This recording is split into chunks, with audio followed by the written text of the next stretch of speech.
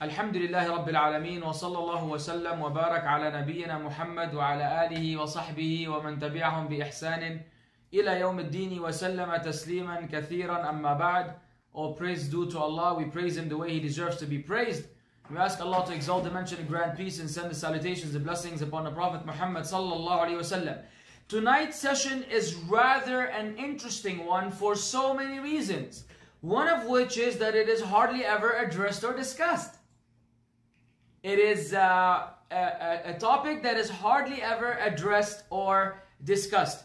And from my experience, Muslims have a lot of misconceptions, misunderstandings. I don't want to use the word ignorance, but ignorance. Let me just say the word ignorance. They are very ignorant about some of these etiquettes that are related to the matters of istidhan, seeking permission, when you're visiting someone's home, or when you're entering someone's home, or when you're entering a room. And then also the etiquettes of majalis and gatherings, when you're gathered with people, when you're sitting with people. How are you supposed to conduct yourself? How are you supposed to behave? How are you supposed to be? In other words, this is the topic that I would like to discuss.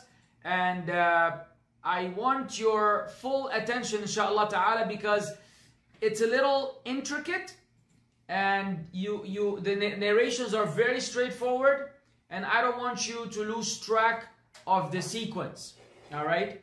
So before I start discussing them, I would like to reiterate the beauty of Islam. As you know, I'm crazy in so many ways, and I'm not saying crazy in the negative sense. I'm crazy in a good way, I believe. And one of my materializations of my craziness is I usually start liking something, and then I become somewhat obsessed with it, and then I spend a lot of time looking into it, researching it, studying it, listening to it. So in recent times, I've been watching a lot of debates between Muslims and atheists. There came a time when I was listening to debates between Muslims and Christians, and then Christians and atheists, which I found to be very interesting, because they're two falsehoods trying to debate with one another. And Christian being less of a falsehood than atheism, but it's still not substantial enough to have an atheist leave atheism and move to Christianity, because you're just moving from one dogma to another dogma. But recently I've been listening to Muslims, and there aren't that many that are qualified, and I don't want to mention names, but I've been listening to Muslim debating with atheists, and it just gives me that, and you have to be very careful. The first disclaimer I would like to give is that if this is not your field, if you're not involved in da'wah, do not listen to these debates. Because unfortunately, people, Muslims that debate on these matters, have no choice but to involve themselves in ilmul kalam, which is the knowledge or science of philosophy and the science of talking, and accepting certain principles, fallacies, logic, accepting Judeo-Christian, different Greek philosophies. A lot of things have to be, in order to debate, you have to kind of agree with them on them, so you may debate at their level. But in the process, you wind up going against so many Islamic teachings, so many fundamental teachings in Islam. So please be careful. I'm saying this just so I can bring to your attention the point and the fact that Islam remains to be the only solution to all of the problems of mankind. And with all the research I've done in my humble short life and my humble research, I haven't come across any ideology or religion or philosophy that is so comprehensive and so particular and so detailed as to tell you how to conduct yourself in every situation like Islam. And by Allah's grace and mercy, everything makes sense. And the only people that have a problem with Islam making sense are people that are senseless, are people that themselves lack common sense. And that's why they have a problem with certain teachings of Islam. If you don't have this problem, then and your fitrah is sound, then everything is beautiful. And so this is a reality. When we discuss, watch right now, when we discuss the issue of how you're supposed to conduct yourself when you visit people and so on and so forth, when you sit with people, you will be baffled by the amount of instructions and guidance we receive from our beloved Prophet Muhammad sallallahu alaihi wasallam, who was the best example for anybody who wanted to worship Allah the way Allah should be worshipped. The Prophet sallallahu alaihi wasallam was our example of how Allah should be worshipped. That is his role that he was sent with. If you want to worship Allah, you don't innovate and you don't use the Prophet as an intermediary. Rather, you worship Allah according to the way of the Prophet Muhammad sallallahu alaihi wasallam. The first thing we discuss about the etiquette, which is an abandoned sunnah, I think many Muslims are not even aware of it, and that is the taqdeemus salam qabla al-istidhan. That you should first begin with giving salam, salutations, before you actually seek permission. حدثنا رجل من بني عامر أنه استأذن على النبي صلى الله عليه وسلم وهو في بيت قال أألج قال النبي صلى الله عليه وسلم لخادمه اخرج إلى هذا فعلمه الاستئذان فقل له قل السلام عليكم أأدخل فسمع الرجل فقال السلام عليكم أأدخل فأذن له النبي صلى الله عليه وسلم فدخل. أخرجه أبو داود وأحمد وهو حديث صحيح صححه الألباني رحمه الله. This man narrated to us, Rabi'i, that a man from Bani Amir came to enter upon the Prophet ﷺ while he was in a house. So the man said, should I enter? The Prophet ﷺ told his servant, go out and teach him how to seek permission and say to him, say Assalamu alaikum, should I come in? The man, before the servant even told him, heard already. He heard the Prophet ﷺ, so he said Assalamu alaikum, peace be upon you. A'adkhul, should I enter? So the Prophet ﷺ permitted him to enter. Now, in today's context, if you are able to communicate with the person upon whom you are going to enter, then you should actually begin with the salam before you ask whether you can come in or not. And I believe, wallahu alam, in my humble opinion, I haven't come across that many people that practice this abandoned sunnah of the Prophet sallallahu alaihi wasallam. So let us inshallah be among the pioneers in reviving a sunnah that has been left and abandoned by the Muslims. We ask Allah Azza wa Jal to make us among the carriers of the barrier of the sunnah. Alhamdulillah. Secondly, that you should seek permission 3 times, otherwise you should return. In the hadith in Bukhari and Muslim, the Prophet sallallahu alaihi wasallam قال إذا استأذن أحدكم ثلاثا فلم يؤذن له فليرجع. If one of you seeks permission 3 times and he is not granted permission, then let him return. Now, Malik rahimahullah says in commenting, he said, seeking permission 3 times is the best, and I prefer that no one adds to that unless you believe that you were not heard. In which case, if there's no harm if you actually do it more than 3 times. So if you believe that the people upon whom you're seeking, whom you're seeking permission from to enter did not hear you, especially in modern day, when you have, doors and you knock on the door, you ring on the bell and the people are inside, maybe they're inside the room, they can't hear you. If you believe they haven't heard you, of course, to understand this, meaning you ring on the bell or you knock 3 times. So in the context of modern day housing, you knock either 3 times and you give, the etiquette is that you have space between them as to not to make the people panic or scare the people in the house. So you give an interval, a time between each ring of the bell or each knock on the door. If you believe that the people heard you and you've asked for 3 times and no one replied, then you should leave. Thirdly, ta'rif al-musta'dhin nafsah. And this is so common. This is so common. Bismillah. عن جابر رضي الله عنه قال أتيت النبي صلى الله عليه وسلم في دين كان على أبي فدققت الباب فقال من ذا فقلت أنا فقال أنا كأنه كرهها. متفق عليه. Hadith in Bukhari and Muslim from Jabir. He said, I came to the Prophet ﷺ due to money that my dad owed him. Perhaps he came to pay him back. So I knocked the door. The Prophet ﷺ said, who is it? I said, me. And Prophet ﷺ kept repeating, me, as if he hated that. And to be frank with you, this is one of the funniest things in the world. Because the person on the other side of the door is assuming that either his voice is so unique that the people know who it is, or that the people are able to see him, or that he is so special and famous that when he says me, then the people are going to be like, oh, you. Ma ya sheikh, the logic entails that you mention your name. And this reminds me of a lot of people that communicate with me on social platform. I think the other day we had an online session and someone's account was called Open. And then he writes, he says, brother, do you remember meeting me in Dubai? I don't remember ever meeting someone's name was Open. And if you just wrote Open and you ask me this question, do you think I'm gonna, or I've had brothers with a random number, anonymous number that they know I haven't saved. They got my number from someone. Then the first message they sent, brother, do you remember me?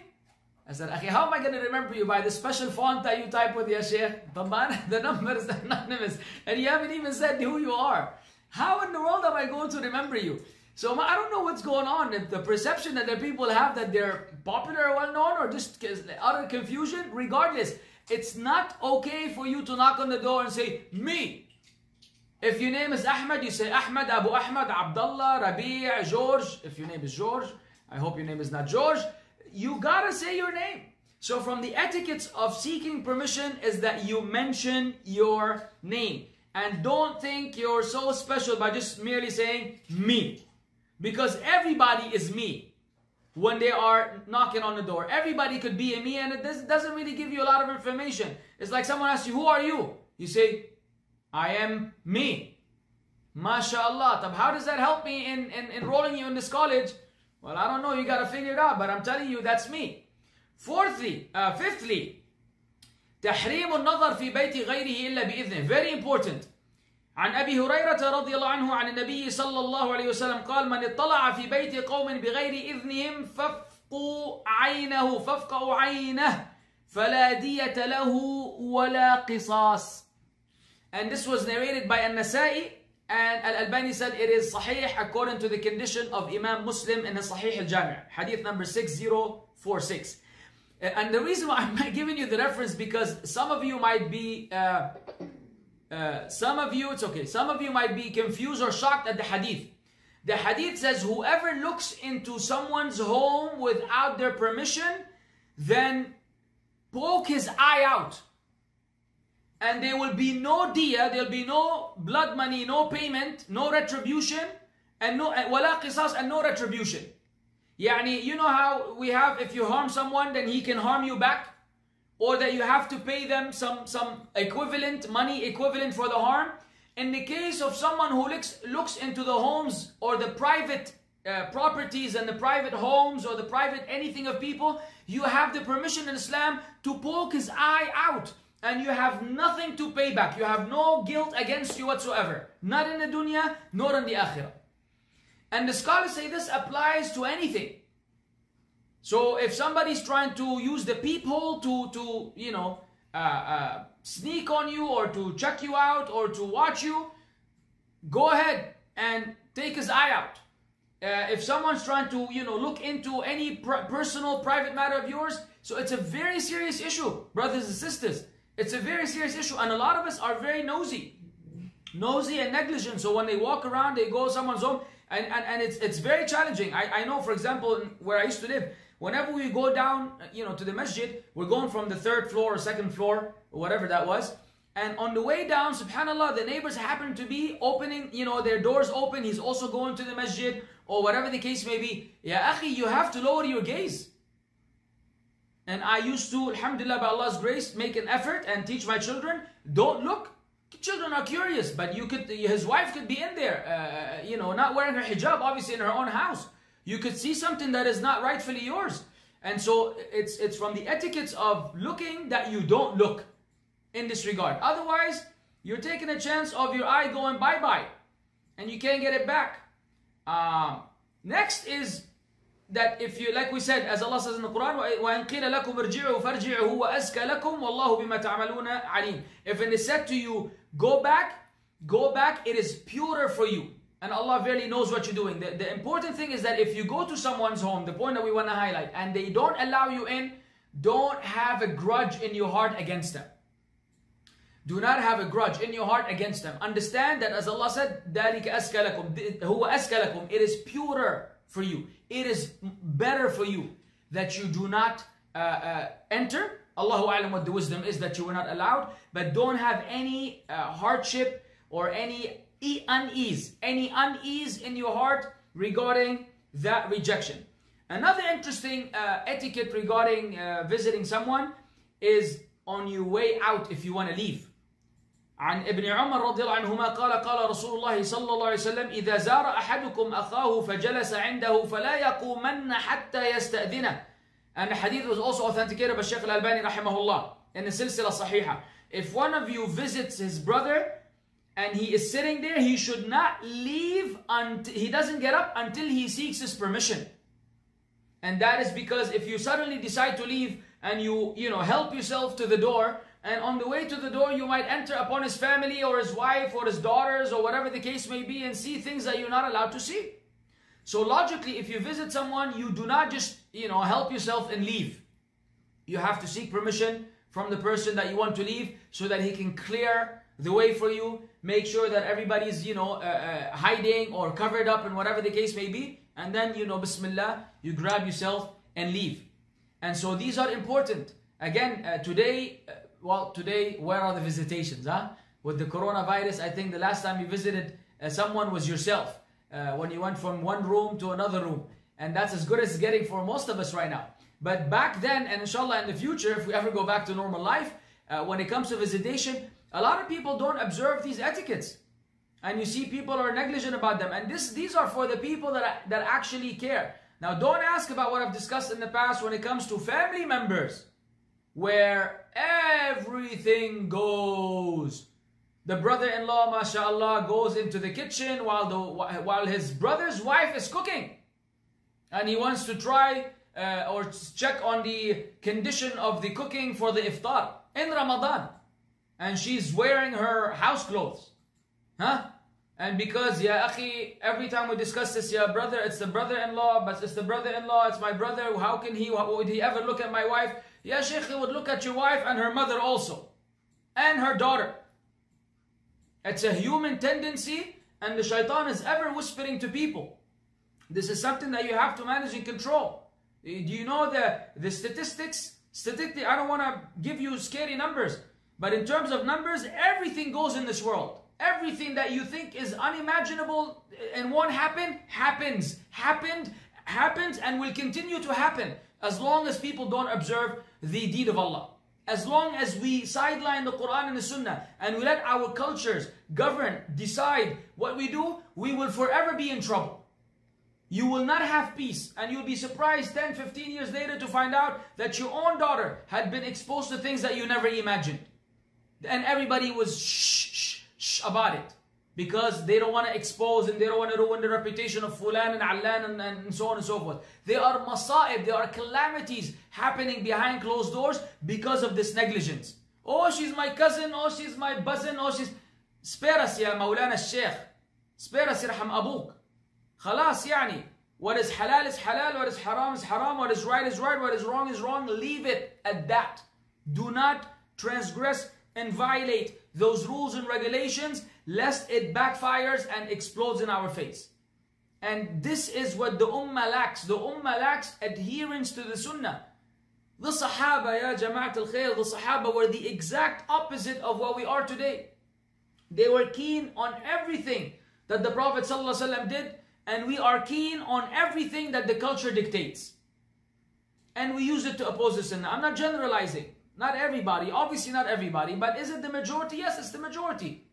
Does it explain why we are considered backwards in front of many people? Yes, it does. If we had adhered to Islam with dignity, then there's nothing to be ashamed of, wallahi. Wallahi, there's nothing shameful in our deen. There is nothing that we are scared to stand in front of the whole world and tell them straight up, yep, Islam teaches this and teaches that, in spite of them not liking it, in spite of them having issues with it.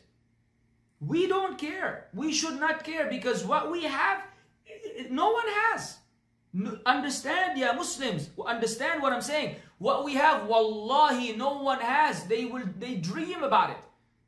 The Jews, they lost their mind. They were baffled because of the ayah that Allah Azza wa Jalla revealed, so much so that they memorized all of the events of this ayah that was revealed. When Allah revealed, اليوم أكملت لكم دينكم وأتممت عليكم نعمتي ورضيت لكم الإسلام دينا. This day I have completed your religion for you and completed my favor upon you, and I am pleased with Islam as a religion for you. They said, if this ayah was revealed upon us, معشر اليهود, لاتخذناها عيدا أو كما قالوا, we would have taken this as a day of celebration. We would celebrate receiving an ayah from Allah that our religion is perfect and that Allah is pleased with us due to that. They didn't. They were unfulfilled. Because Allah knew that the final prophet would be the Prophet Muhammad sallallahu alaihi wasallam. We Muslims got that. We got that privilege. We are the one who received it, sitting on our couches. So what do you want? This is what you have. And we're not Allah subhanahu wa ta'ala. We're the creatures of Allah. If the people don't like it, so what? You have a problem with what I teach of Islam? No problem. You will stand before Allah on the Day of Judgment.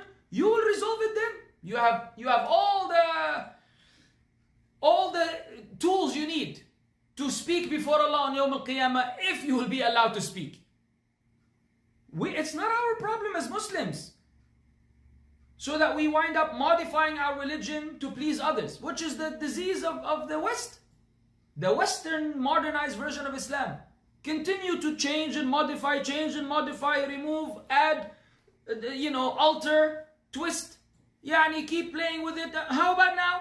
What do you like it now? Do you like this is better? Would you like it bigger? Would you like it smaller? Would you like it fatter? Would you like it thinner? How would you like Islam? No problem. We will change it to make you happy. Allah says, وَلَن تَرْضَ عَنْكَ الْيَهُودُ وَلَا النَّصَارَى حَتَّى تَتَّبِعَ مِلَّتَهُمْ. The Jews and the Christians will never be pleased with you until you follow their religion. And here we are trying to change our religion to make them happy. They will not be happy. So tell them Islam as it is. In all sincerity, in all kindness, in all humbleness, tell them Islam as it is. If they don't like it, no problem. No problem. فَمَنْ شَاءَ وَقُلِ الْحَقُّ مِنْ رَبِّكُمْ فَمَنْ شَاءَ فَلْيُؤْمِنْ وَمَنْ شَاءَ فَلْيَكْفُرْ. Say, this is the truth from your Lord. Whosoever wills can believe. Whosoever wills can disbelieve. Allah give us a free will. No problemo. You don't like it? No problem. Don't accept it. On Yawm al-Qiyamah, don't complain. That's it. So we need to stick to the etiquettes. Among the important etiquettes is that of entering upon the children and the maids or whoever lives in the house, entering upon the others in their rooms. The ayah is in Arabic, it's long, I'm going to skip to the English. It's Surah An-Nur, ayah 58, you should know it. Allah says, "Oh, you have believed, let those whom your right hands possess," which we had back then, we don't have today. "And those who have not yet reached puberty among you, ask permission of you before entering at 3 times. Allah mentioned 3 times where people have to seek people in the house, except children who have not reached puberty. They are exempt because they don't know any better. Other than that, 3 times they have to seek permission before they enter. Before the dawn prayer, من قبل صلاة الفجر. And when you put aside your clothing for rest at noon, the qaylula that some people have at noontime, when they, because at the time of Fajr, this is the time that you change from your sleeping clothes perhaps to your day clothes. Whatever you're going to wear for the rest of the day, if you're among those who wake up for Fajr and remain up. And then noontime is when you take off your clothes to take a nap. And then after the night prayer, after Salat al-Isha. These are 3 times of privacy for you. Meaning anybody who wants to enter upon, let's say a husband and wife, or a husband on his own, or a wife on her own, upon the parents in the house, then you may not enter without seeking permission as per the etiquettes that we mentioned previously. There is no blame upon you nor upon them beyond these periods, for they continually circulate among you, some of you among others. Thus does Allah make clear to you the verses, and Allah is all-knowing, all-wise. So these are the 3 times, and you must seek permission. And those 3 times, even the children, must seek permission. I made a mistake, let me correct myself. In those 3 times, even the children must seek permission. In other times, then the children may enter freely upon them, because they are among the tawafin alaykum, just like the cats. But otherwise, even children must be taught how to seek permission for obvious reasons, because you don't want the child just to enter and see what he does not want to see. And if he sees, he will never be able to unsee. And if he sees, he will never be able to erase. And he might be traumatized for the rest of his life. And then you become guilty. Now, what happens if you take a sip of coffee? What happens is that you continue when you're done. What happens if you are praying and then someone sought permission to enter? Do we have teachings of Islam, from Islam, about this? Of course we do. Did you not know? Abu Hurairah, may Allah be pleased with him, said, قال رسول الله صلى الله عليه وسلم إذا استؤذن على الرجل وهو يصلي فإذنه التسبيح وإذا استؤذن على المرأة وهي تصلي فإذنها التصفيق. And this hadith was collected by Bayhaqi, and it was authenticated by Shaykh al-Albani rahimahullah. If a permission is sought upon a man to enter while he's praying, then he gives permission by saying Subhanallah. He raises his voice by saying Subhanallah. And if a permission is sought upon a woman while she's praying, then she claps. Oh, I'm going to ruin the mic. Okay? Claps. And then once again, we have taught before that women in their salah, in spite of the fact that their voice is not a awrah, from the etiquettes of Islam is that she does not speak loudly in her salah. And she does not correct the imam. And in this case, she doesn't say Subhanallah in a loud voice. Rather, the sunnah for her is to clap. So you can permit someone to enter upon you even if you are involved in an act of worship with Allah subhanahu wa ta'ala. And that shows you the consideration that Islam has towards people. Because if Islam did not care about the feelings of others, and we will see other narrations to this effect, then you could let the person hang outside. Let them wait for as long as it takes until you finish the salah. La. If there's an ability for you to reconcile between them and bring the person in while you're praying, inshallah ta'ala, no problem. Tayyib. Now that we've discussed the etiquettes of seeking permission and entering, we're going to assume right now that we are collected and gathered together. So what are the etiquettes of a gathering? The first and the most fundamental of all is the remembrance of Allah subhanahu wa ta'ala. Abdullah ibn Amr قال رسول الله صلى الله عليه وسلم ما من قوم جلسوا مجلسا لم يذكروا الله فيه إلا كان حسرة عليهم يوم القيامة أو كما ورد في الحديث. I think I lost some of the words here. The Prophet ﷺ said, no group of people sit together in a gathering in which they do not remember Allah, except that this gathering will be a source of regret for them on the day of resurrection. Ooh. So, and it's very unlikely for a group of Muslims to sit down without mentioning Allah. Alhamdulillah. Yani, from the time you say, Assalamu alaikum rahmatullah, wa alaikum salam wa rahmatullah wa barakatuh, Hayyakallah, ya Shaykh, Faddal, Hayyakallah, ajlis. Or depending on your country, you're going to use your own language. You've already mentioned Allah. Kayf halak? How you doing? Alhamdulillah, I'm doing fine. And that's something we should teach our children. To begin by saying, to learn how to say Alhamdulillah. Not fine. Fine is a tissue. Okay? Alhamdulillah, I'm fine. Let them learn how to remember Allah. وَإِذْ أَذَّنَ رَبُّكُمْ لَإِنْ شَكَرْتُمْ لَأَزِيدَنَّكُمْ. And your Lord has proclaimed, if you show thankfulness, I will increase you. You need to train and program your mind and the children to be thankful to Allah Azza wa Jal. Always remind your kids, everything you have, including your parents, and the home that you live in, and whatever game consoles you may have, and whatever books you have, and whatever clothes you have, and whatever toys you have, and whatever everything you have is from Allah. There are people out there that don't have anything. Allah Azza wa Jal favored us over so many of His creation with His wisdom, subhanahu wa ta'ala. And it doesn't mean that those who are deprived are in a better condition than we are. Subhanallah. They may not have the dunya and have the akhirah. That's why it's Allah's business. It's Allah's business with His creation. It's Allah's hikmah with His creation. But our job is to be content with whatever blessings we have. It was narrated in Tirmidhi and Ibn Majah that the Prophet Ibn Umar said, we used to count in one gathering the Prophet sallallahu alaihi wasallam saying over 100 times, رَبِّ اغْفِرْ لِي وَتُبْ عَلَيَّ إِنَّكَ أَنْتَ التَّوَّابُ الرَّحِيمُ أو التَّوَّابُ الْغَفُورُ. Two different wordings. My Lord, forgive me and accept my repentance. Verily you are the one who accepts the repentance, the forgiving, or another narration, the merciful. In one gathering, they would count 100 times the Prophet sallallahu alaihi wasallam say that. What does that make me and you? Someone who already غفر الله له ما تقدم من ذنبه وما تأخر. Allah already forgave his future and previous sins. He will say this 100 times in a gathering. Do we say it even once? You answer. Another etiquette is, and it's very important, النهي عن إقامة الرجل من مجلسه. وعن ابن عمر عن النبي صلى الله عليه وسلم أنه نهى أن يقام الرجل من مجلسه ويجلس فيه آخر ولكن تفسحوا وتوسعوا. A very common practice in our culture is that a person will get up, a man will get up, will be asked to leave, and then another person will sit in his place. It is not from the sunnah that you make someone get up and then you sit in his place. Rather, you should make space and room. Now, this is different than when you want to honor someone by offering them your seat.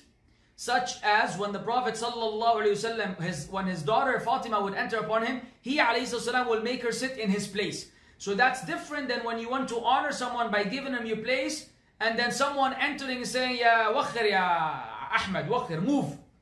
And then he sits in your place. And you will think that who would do this? Believe it or not, there are many people who do this. And if I were to compare this to, I'll leave it for later. I'll leave it for later. Because see, a lot of the things which we cannot apply in a physical context, we can apply in a social media context. Forgot. When we speak about seeking permission, until now, I've said it a million times. I actually made a clip with Kalemah on this so many years ago, subhanAllah. I don't know if it was ever watched by anyone. The creating groups. Until now, you find yourself every day, almost every day, in a group that has like hundreds of people. And all of them are just numbers. 2, 3, 4, blah, blah, blah, 6, 7, blah, blah, 8. And then some dude adds you to a group, and in my experience, 80% of the time, it's not even the language I speak. And either put me in an English group or put me in an Arabic group. It's always some other foreign language. And somebody invites you without your permission into a group, and then you ask, what's going on here? And no one answers. Then you feel bad that you have to exit the group, and you go through the hassle of exiting the group and deleting the group. And I always wonder, ya akhi, if you wanted to add people, barakallah feek, out of manners, you communicate with those individuals by one. Yes. One by one, you contact Fulan. Ya Abu Mussab, I'm going to make a group about, football or about asking Islamic questions. Would you mind? Not just me, with anybody. Would you mind? Jazakallah khair. Yeah, go ahead, Habibi. Or no, wallahi, I have plenty of groups. Please forgive me, brother. Wallahi, I don't have time. So then you either add the person, and then when he comes in, he knows what he's getting into, he's comfortable. There's, because you see, you enter the group, and then the first thing you see is, Fulan left the group, Fulan left the group, Fulan left the group. Everybody's leaving, because everybody came in spite of them. The way I see it is like you were sitting at home, someone comes in, he blindfolds you, kidnaps you, takes you to his house, and then suddenly he removes the blindfold, and then he has, here, tfaddal shay. Ya baba, ish fi? I was at home. Until you kidnap me, bring me to your house, and you force me to eat cake and tea with you. You could have at least called me, said, would you like to come to my house?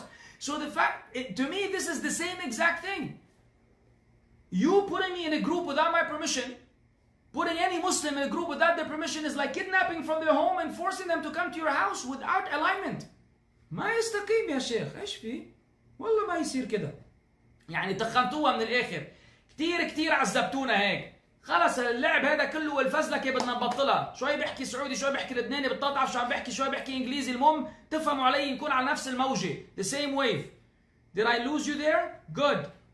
So I want to make sure that you're alert, because you probably right now your brain is working. What is he saying? What is he saying? So you're paying attention to the lecture just in case you get diverted by something. إذا رجع إلى مجلسه فأحق به. Another important ruling specifically to the masjid. Abu Hurairah narrated that the Prophet ﷺ said, إذا قام أحدكم من قام من مجلسه ثم رجع إليه أو فهو أحق به. And hadith was narrated by Muslim, and Nawawi has a very decent commentary on it. If a person was sitting somewhere and he left his place, he has more of a right to return to it. And Nawawi said this is specific also in the position of the masjid. In the masjid, whether you're sitting in the salah, the place of salah, or just when you're sitting in the masjid.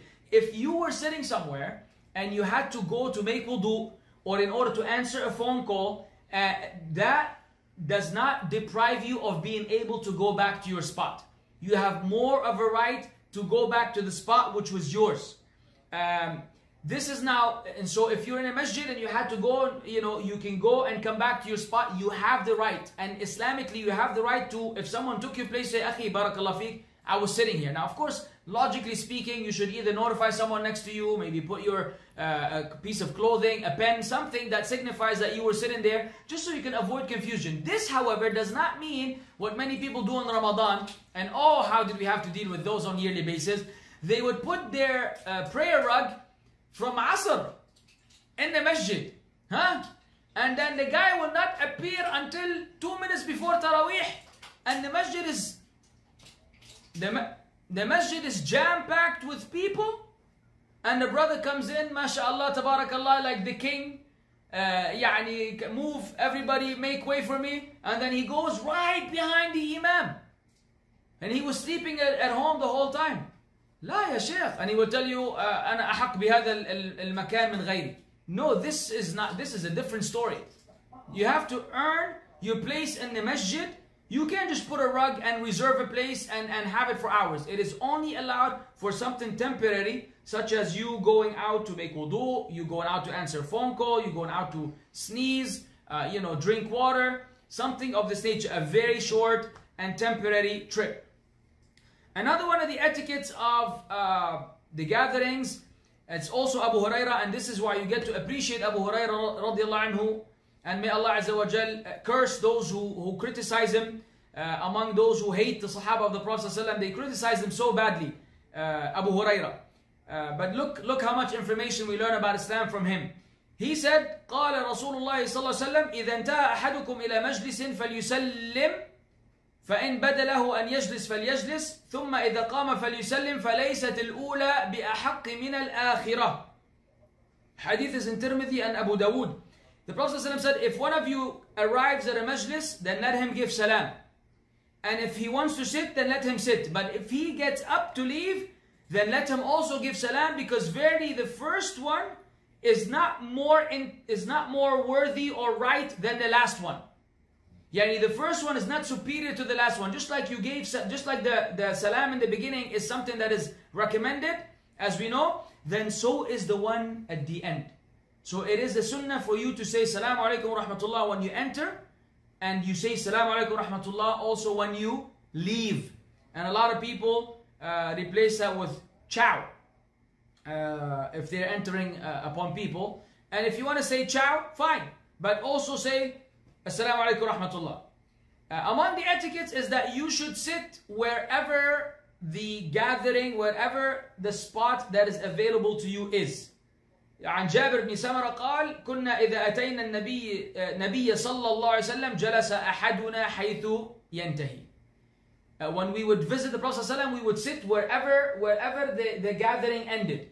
So if there's a bunch of people and this is where the last one's sitting, you go and you sit over there. You don't go put yourself in the middle and you go sit in front of someone, as many people do, and Ya Allah, I want to cry, I want to cry from the Muslims. Ya Muslims, ya brothers, I love you for the sake of Allah, but what you do on Jumu'ah is haram.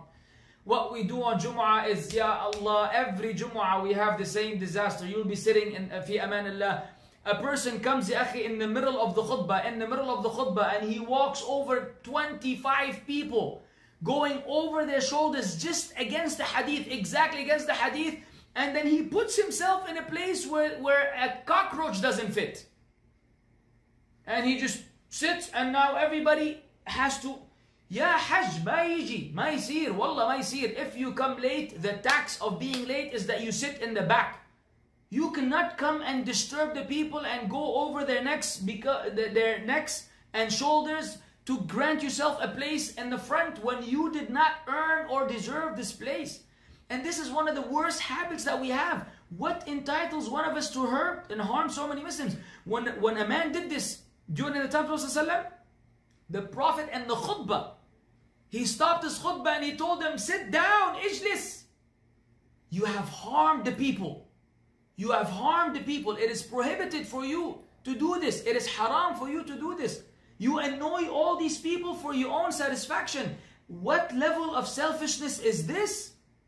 You come, you sit wherever there's an empty spot in the back where you belong because you came late. When I come late, I have the same obligation. All of us have the same obligation. You may not come and disturb the people in this manner.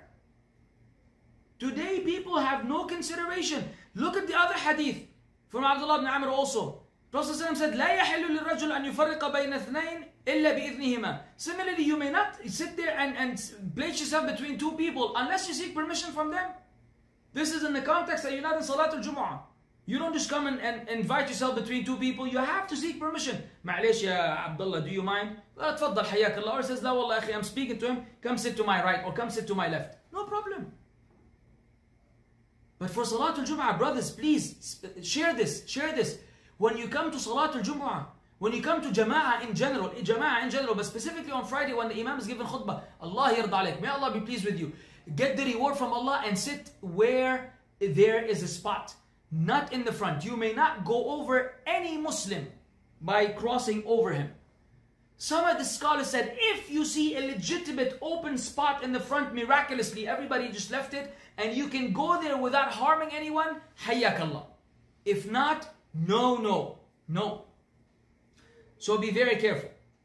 Among the etiquettes of the majlis, which is also forgotten and abandoned, is what is known as kafaratul majlis, and how important. We actually nowadays, Muslims, we need this in every single gathering.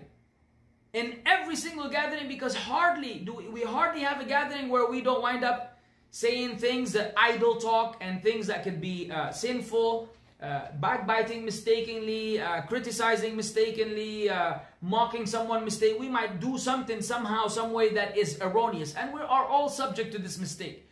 Everybody's subject to these errors. So how do you rectify them if you're sitting in a gathering? You follow the hadith of the Prophet ﷺ from Abu Hurairah. من جلس في مجلس فكثر فيه لغطه فقال قبل أن يقوم من مجلسه ذلك سبحانك اللهم وبحمدك أشهد أن لا إله إلا أنت أستغفرك وأتوب إليك إلا غفر له ما كان في مجلسه ذلك. The Prophet ﷺ said, if any one of you sits in a gathering and he speaks a lot of idle talk, a lot of mistakes, a lot of expressions were made, and then he says before he gets up from his seat, Subhanak Allahumma bihamdik, glory be to how perfect you are, O Allah, and praise be to you. I bear witness that there's no deity worthy of worship except you. I seek your forgiveness and I turn to you in repentance, except that Allah will forgive whatever he said in that majlis. Alhamdulillah, Alhamdulillah, Alhamdulillah for this outlet. Because if we didn't have this outlet, my brothers and sisters, we will be in serious trouble. Now I ask you, for Allah's sake, let us all revive this abandoned sunnah as well. We usually do this at the end of a lecture, at the end of a Islamic gathering of some sort, a recitation of the Quran. But actually this is due on a lot of our social gatherings, because that's when we actually have the most errors and mistakes. So let us practice the sunnah. Let us practice the sunnah of making this dua before we get up from where we're sitting, so that we may attain the forgiveness of Allah Azza wa Jal for any errors that we might have made during that particular gathering. Among the etiquettes of the gatherings is that, and this shows you the compassion of Islam, which reminds me, I made the statement, and I think one of the talks on this series, I said Islam teaches such and such, and a person left in the comment, he said, oh, I didn't know that Islam was a thing or a person. I think he said something or a person. Ya akhi, yani, barakallah feek, it's an opportunity to reply to you. Who said that only a person may have speech attributed to them? Who said, in which language, whether Arabic or English, who necessitated and restricted that you can say that it has to be a human being for you to say that thing teaches? When you say our culture teaches such and such, our government teaches such and such, and the government is an entity, anything of the sort, Islam teaches, meaning the revelation of the teachings of the Quran and the Sunnah. And you may attribute the verb or the quality of teaching to the religion, because that's what the religion teaches. It doesn't have to be a man to say this man teaches. So sometimes we get particular about things that we shouldn't get very particular about. No, just if we have more awareness and a broader information, then we will be more considerate about some of these things where people usually get offended and they go on the attack, when they could have probably been a little bit more accommodating. على كل حال، عن عبد الله بن مسعود عن عبد الله بن مسعود رضي الله عنه قال النبي صلى الله عليه وسلم: إذا كنتم ثلاثة فلا يتناجى رجلان دون الآخر حتى تختلطوا حتى نعم. Hadith is in Bukhari and Muslim, and the reason why لأجل أن يحزنه, because that لا يحزنه, this might cause that person to be sad. معلش, I had the words mixed up here. The meaning of the hadith, and that is the important thing. The Prophet ﷺ said, if you are three, then two people should not have a private conversation among them in order not to make that third person sad. Now, this also applies according to the scholars when it comes to language usage. So if there are three people and two of them speak Arabic and one of them does not, and the other people, but all of them speak English, the two people speaking Arabic should not speak to each other and ignore the third person in their private language, because the shaitan might insinuate to him that they're saying something bad about him, and it will make him sad. So out of consideration, you don't have these kind of whispering private conversations and you leave someone out in order not to mess with his brain. And you also don't use a same language when you can speak a language that is understandable by everybody, out of consideration. Of course, there are exceptions to this rule. It is not black and white, but these are the etiquettes of consideration that teaches you that Islam looks after the well-being, the mental well-being of people. And that Islam, one of the objectives of Islam is to eliminate any hard feelings or any ill feelings or any negative feelings that one may have due to the behavior of others. If you actually look at the common denominator and that which correlates everything that I've mentioned today in terms of the etiquettes, you will find that all of them are based on the concept and the principle of being considerate to others and others being considerate to you. And this also falls under the concept of the Prophet ﷺ, who said in hadith, لا ضرر ولا ضرار. There should be no harm caused and there should be no reciprocation of harm. So you neither harm others nor do you want harm to be upon yourself. And we have a lot to learn, and even though we know we have a lot that we need to implement, that we are simply not implementing. But alhamdulillah, فَإِنَّ الذِّكْرَ تَنْفَعَ الْمُؤْمِنِينَ. Inshallah, the reminder will benefit the believers, and those things are being mentioned so that we may practice them. Again, brothers and sisters, Ramadan remains to be the golden opportunity to initiate all of these projects. The sooner we start training ourselves to implement these things, the better. Because right now we have the advantage of the shayateen being chained. When they go back out on the first day of Eid, then you will find it more challenging for you to adhere to these things. But now is the time to do so. So let us be considerate on all platforms. And again, I will conclude my reminder and this lesson with the etiquettes of social media, because a lot of the things I mentioned are related to physical locations, and today you may say because of COVID-19, or now it's COVID-20, there's not much to be done. We have a lot of parallels between real life and social media life. So you have to display the same kind of behavior, comments, when you criticize, when you deal with people in groups, when you send multiple messages. Someone will ask you a question, and then I've mentioned this before, and they see that you got the message, okay, they have that blue tick or whatever, and then they send you question mark, 2 question mark, 3 question mark, 4 question mark, as if you're a hired agent whose job is to reply to his questions instantaneously. Sometimes you read the question.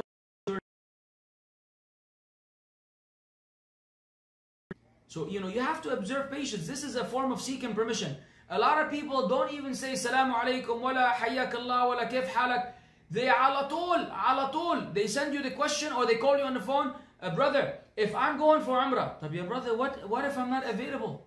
Yeah, brother, let's first a couple of words of kindness towards each other. That's one extreme, where people have no consideration to you and your personal time, and they want everything ala tool. They start writing caps lock and big letters and bold letters, like, I want your attention now. The other extreme is people that beat around the bush forever. And especially on Facebook. I remember why Facebook was such an issue. On Facebook, a person adds you as a friend. Alhamdulillah, you accept the request.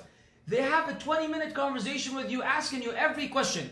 How is the situation of COVID-19 in Saudi? Where in Saudi are you? Where are you from? Brother, how old are you? How is the weather over there? And what about, ya akhi, what do you, Habibi, nobody has time to have a 25-minute conversation with everyone chatting. We're not at a tea or a coffee shop that we're getting to know each other because you're going to propose to my daughter, or, we don't have, what is the occasion? Then when you say, brother, barakallah feek, and you try to be nice and accommodating, brother, is there anything you need? No, brother, just wanted to, get to know you. Habibi, you can get to know me in a brief sense. So again, consider other people's time. So when you want to speak with someone, or if you want to send a voice message, don't send a 15-minute voice message ranting on and on, repeating. Every time we want to communicate with the world, we need to have a preparation.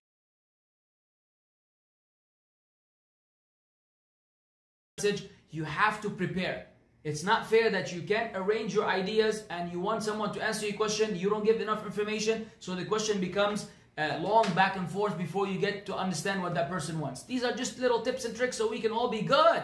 Because I know you want to be good, I want to be good, we all want to be good. So it's all good, inshallah. Jazakumullah khair, barakallah fikum, subhanakallahum bihamdik, ashhadu an la ilaha illa ant, astaghfiruka wa atubu ilayk, wassalamu alaikum wa rahmatullahi wa barakatuh. Thanks for watching this video. Subscribe and click on the notification bell. Like, comment, and share with friends and family.